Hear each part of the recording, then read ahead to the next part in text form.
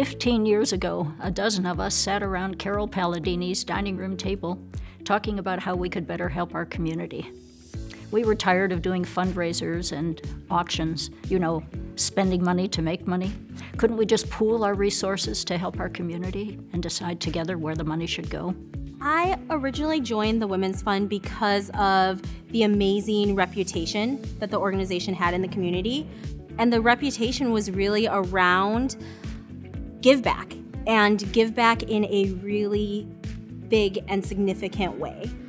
The benefits women get from joining the Women's Fund is that they become better informed about the needs in our community, and as a result, become better philanthropists.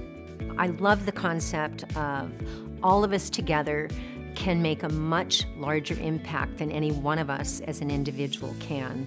The Women's Fund is an incredibly efficient organization, and what's really amazing is that it's an all-volunteer leadership. Something that I really love about the Women's Fund, and I think is so unique, is that we get to go visit our grantees and really see our grants in action.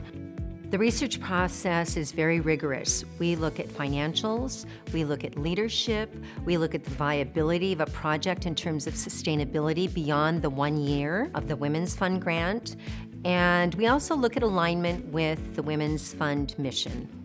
One of the things I really love about the Women's Fund is getting together with my group, Friends Indeed, to review the ballot and make decisions.